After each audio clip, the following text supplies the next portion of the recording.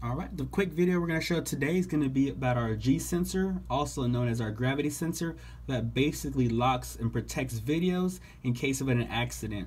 So if that G sensor was activated, then of course that video will be currently locked, and any continuous recording will not record over that footage.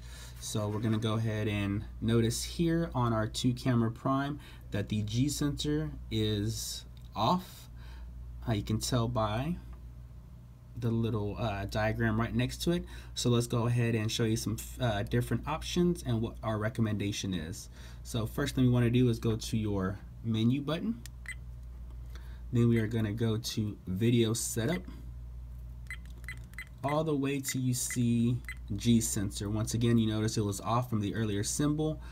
By hitting the OK button, you're going to have your low feature, medium feature, and high feature.